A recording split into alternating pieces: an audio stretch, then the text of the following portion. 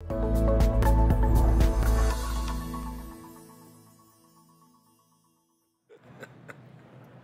everyone, welcome back. It's theCUBE live at HPE Discover 23, day one of our 3 days of coverage. Lisa Martin here with Dave Vellante. We're at the Venetian Expo. Dave, I think we're going to be talking about one of your favorite topics next, SuperCloud? SuperCloud, and I wrote a piece recently desperately seeking repatriation, so maybe these guys can help. Maybe they can. One of our alumni is back with us, Ricky Cooper, head of worldwide partner and commercial sales at VMware, and Dave McGraw, vice president, office of the CTO at VMware, joins us as well. Great to have you both. Thank you so much for joining us. Thank you. Great to be here. Hey guys. So Ricky, you've been on before. It's great to have you back at Discover again, back in person.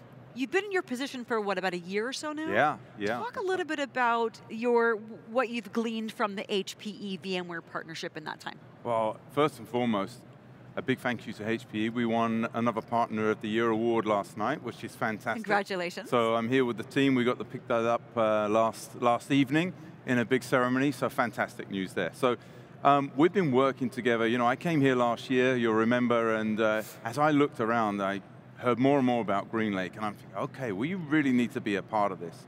You know, as they were presenting the whole solution, they were talking about, you know, the infrastructure layer, virtualization layer, application layer. They weren't really naming the players in these areas. So I spent a lot of time with the team last year, and I promised them that, hey, we'll really start leaning in here. And I think you saw some great evidence of that during this past year. We signed the GreenLake contract with HPE just recently. We're now working on that whole go-to-market. And then today, great to see Raghu stand on stage with Antonio. Yeah. Really great for the partnership as a whole. And I think that sends a really strong message for the two organizations. Dave, Go ahead. I was just going to, Dave, you mentioned, Ricky, Antonio Raghu on stage this morning talking about GreenLake for VCF. Great to see both of them on stage. How do you see the new solution helping customers on their digital transformation journey, on really trying to figure out what workload belongs where, cloud, private, hybrid, et cetera? Yeah, I think, you know, for VMware, we understand that customers are on a journey. And that journey started with go cloud first. That became a very chaotic situation for customers. We call it cloud chaos. And fundamentally where we are today is customers are transitioning to a cloud smart strategy. And this really becomes part of a super cloud strategy ultimately. And for us with HPE, being able to deliver an integrated solution with VMware Cloud Foundation and GreenLake, we can offer customers a performant, secure, and economical solution on premises. So delivering local cloud services, supporting infrastructure as a service, and also application development on premises as well. So it becomes a very important component of a super cloud strategy going forward. You know, you get a lot of heat for that term, but I think you understand that it's something more than just multi-cloud, and I know you guys have leaned into it pretty heavily. Yeah. Where for the audience, I mean, multi-cloud really was just sort of happened, it was really multi-vendor.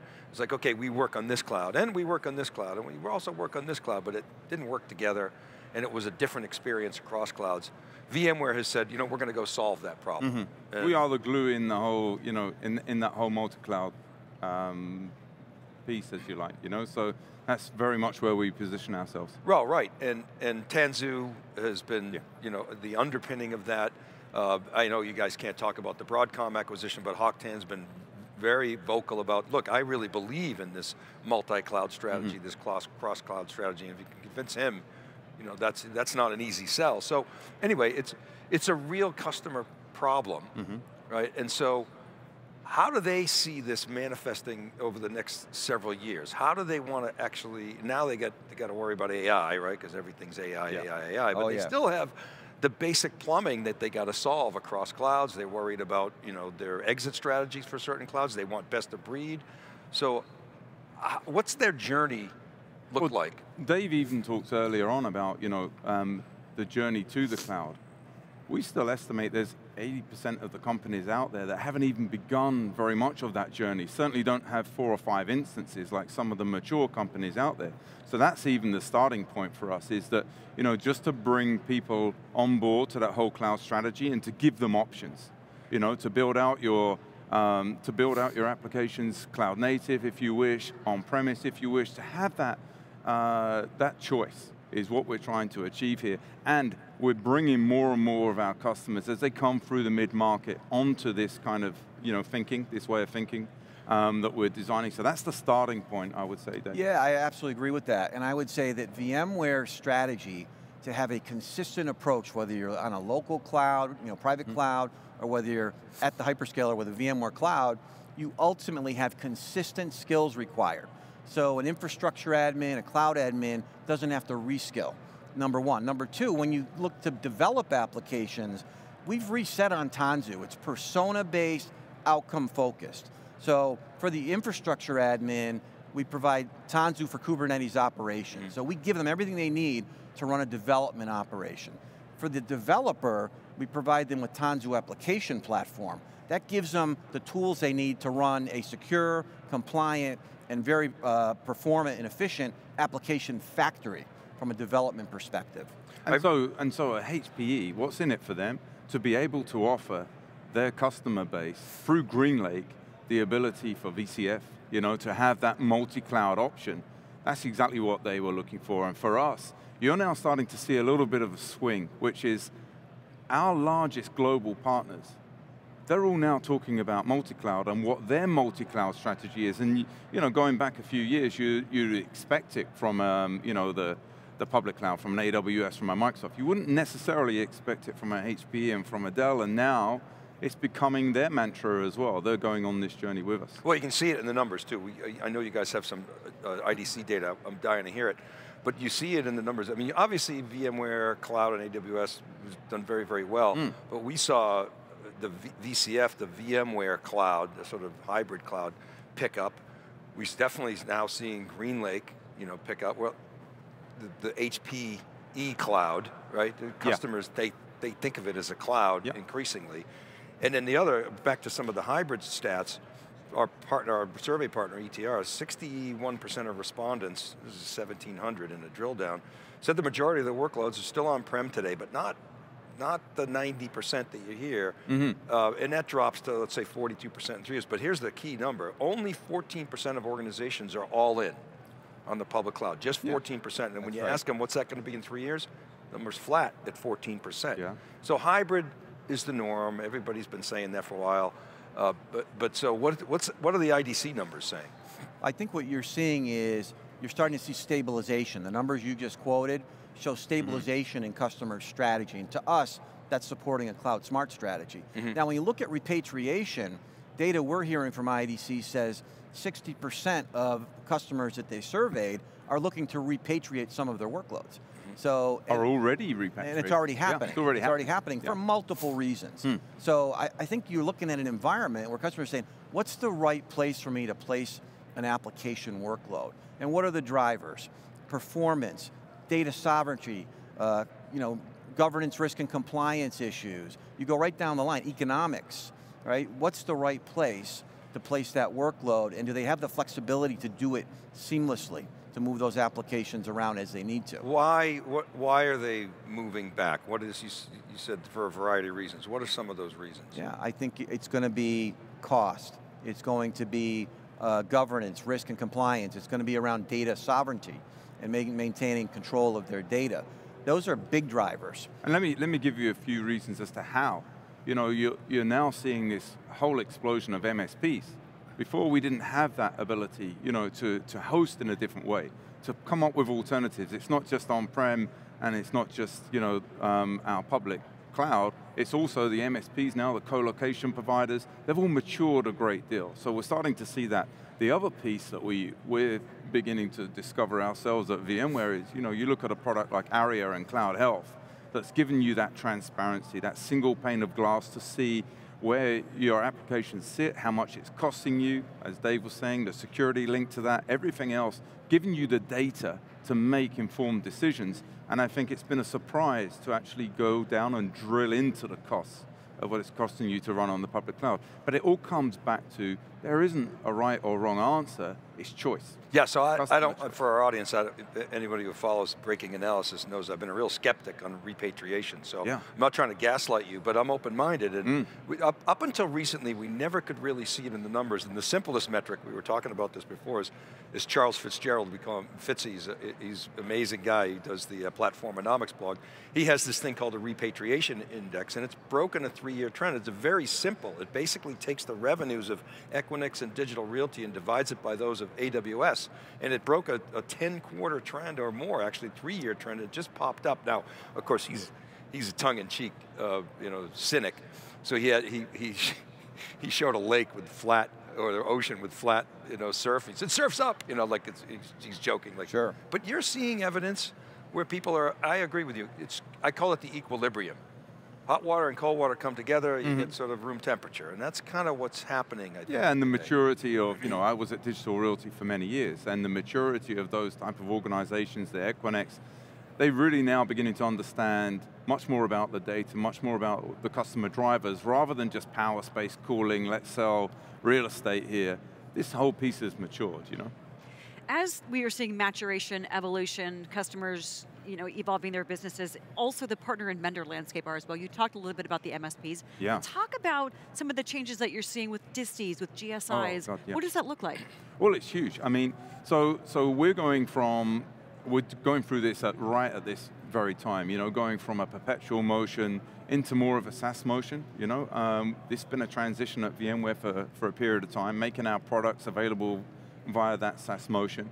And our partners have been through this for many years, with Microsoft, with Adobe, 10 years back, 12 years back. So we're learning a lot from them. Partners are the star of the show in this piece, So they're now looking for, okay, I was earning good margin on some of these perpetual deals. The larger the deal, the more rebates I was getting.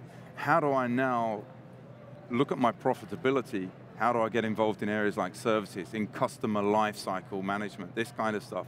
How do we, VMware, start putting more of the business into the hands of the partners? So we've just opened up our commercial division to be partner-led, and therefore increasing the rebates and the incentives that we're giving to our partners to take over that piece for us.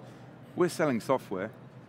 These guys are really very well equipped with the customers to offer, a bigger solution. And our estimation is you get a five times drag with some of the hardware vendors that we work with. So their profitability is what's of interest to us. We've got a solution, or we've got a part of a solution that they're trying to sell. With the disties, they're now aggregators. They want to be an extension of your sales force. So you're opening up in new countries. They'll give you the manpower. They will train everybody. They will make sure everyone's certified. They're taking on a lot of that strain. They've been doing that again, for many years with the likes of Microsoft, et cetera. So, but lots of different things happening, and marketplaces opening up, not just with the, web scale Amazons and Microsofts, but also now with the likes of TD SYNNEX and with Arrow and Insight and a lot of those guys, Ingram, they're all growing in very different ways. I want to read a quote from you from a head of IT at a US city. And I want to get your reaction as to how VMware and HPE might help solve this conundrum. And the conundrum is this. He said, this individual said, we made sure that we adopted a multi-cloud strategy. So they've got a number of players. They got Azure, AWS, Google, and Oracle. So we have the ability to use any of those pretty much for anything that we need to based on a set of requirements. So he's talking about best of breed. And then later on he says, but if you look at the balance of people that we have to apply to this, we can't have experts and senior people in every one of these clouds. So we got to pick one or two that we want to focus on. And so his conundrum was, I want best of breed, I want to reduce my risk, but it's too complicated for me. How do you guys with HPE solve that problem? It's a common problem, by the way, and what we do on premises, when we combine VMware's Cloud Foundation with HPE GreenLake, we offer customers a consistent standard that in many cases they're very familiar with managing a VMware environment. We extend that into the hyperscalers with VMware Cloud on AWS, Google, Azure, Alibaba, Oracle. So we give customers choice. They use the same skills. So he doesn't have to reskill people 4 or 5 different times. He can basically, and we give them the mobility for the workloads. We give them automation tools that allow them to move the workloads around. And as Ricky said, we give them the visibility on cost, on observability of the application workloads, down to logs and traces, to be able to root cause performance issues with the application. So what we're doing, Dave, is we're giving them all the tools they need, combining HPE GreenLake with their model, with VMware Cloud Foundation, and that can now extend into a multi-cloud environment and really reduce the amount of reskilling that customer would need to do. The other thing that's worth mentioning, and Raghu told me this, before we even coined the term supercloud, it was during COVID, we were doing remote VMware, Explorer, VMworld, I guess it was at the time. Yeah. And we were talking about the abstraction layer, again, before we talked about supercloud, and he said, yes, we're doing that, but, he said, if they want to go deep, and they want to get into the primitives of each of the individual clouds, we let them. So basically, it's like Vittorio says, have your cake, eat it too, and don't lose weight. I'm like, that's pretty good. Or don't gain weight. So yeah, that's the choice. It goes back to our earlier point around the choice as well. You've got a GreenLake experience, and what makes that so very different from the competition is, it's the customers like the public cloud experience when it comes to how they pay for that experience, the fact that you can have an SLA and pass off, you pass off that SLA, you don't get involved in the choice of what servers it runs on, what storage it runs on. It takes the complexity out of all that. GreenLake are turning up and saying, hey, you can have that experience on premise. And I think that makes a very big difference that our customers, our joint customers, really have been looking for.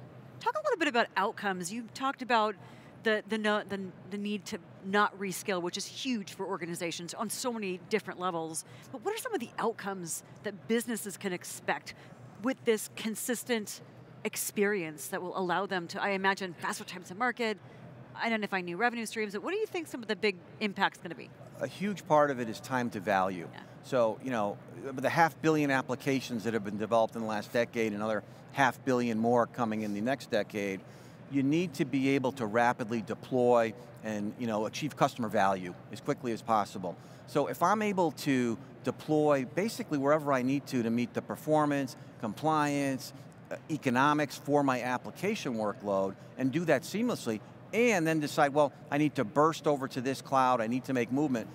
This is a case to say I need an abstraction layer that's consistent, versus saying I've used local data services, and now, or whatever those services are, and now I need to actually refactor the application, right? So our strategy is abstract, be consistent. You have less need for heterogeneous skills, you can have consistent skills, you can run more efficiently, and you have the ability to have more mobility and more flexibility. Big impact there, and I'm also hearing cost dialing down. Absolutely. In a big way. Yeah, because it will give you the ability to look at the data, and assess that data. And if the data is low importance, okay, we can put that in a cost-effective environment. If it's a great deal more value, then okay, we can look at how what's the best, most optimal place to run that. So this is a big deal, having VMware, that stack inside of GreenLake. And we saw the success that you had inside of the AWS, VMware Cloud on AWS. What kind of uptake do you expect here? Could you just give us a general sense as to how you see that curve, like the timing? Is it going to be sort of midterm, near term, midterm, long term? What does that trajectory look like? I'm expecting rapid growth here, and I'll tell you why. We have a mature, resilient solution, combining that with GreenLake's model. I think, essentially we're positioned now with HPE's GreenLake ecosystem to really move quickly and deploy together very rapidly. So I'm very confident in what we have on the truck today, and that's going to enable us to really move quickly and see that become a real growth vector for both HPE and VMware. Yeah, and you couple that with the sales organization at HPE and how we can leverage that and gain that scale, and the partner ecosystem that they have. So there's partners we coexist with, I think there's around 100,000. But equally, there's new partners for us to go together, hand in hand, to address those partners. And I think as well, the take-up, we've got a 20-year partnership plus that we've been talking about for many, many years, very in-depth with areas like vSphere, which gives you that base, gives you that trusted, that trusted base. Now, to really start to ingrain ourselves in their solution where they're succeeding very well. I think it's a privilege certainly for us, VMware, to be a part of that motion. What's been some of the feedback since Raghu and Antonio were on stage this morning? I'm sure you guys have had customer meetings, partner meetings, but just give us some of that feedback. I'm sure there was a lot of excitement. Very positive. It's been quite a few years since a VMware CEO has been on stage here, and it is I think, a bellwether event, and it's announcing a very significant, capability. And so, nothing but excitement. We've been with customers and partners We've seen all it on day social today. media all day today. We had a discussion with you earlier. I looked afterwards, and there's a real buzz, real excitement, because it sets a statement, and I think the coming together of the two great organizations in a new area, really, for us to go and explore together, this sends a really great message. And how are customers engaging either side, HPE, VMware, from a sales partnership perspective? From a sales partnership perspective, how are customers engaging?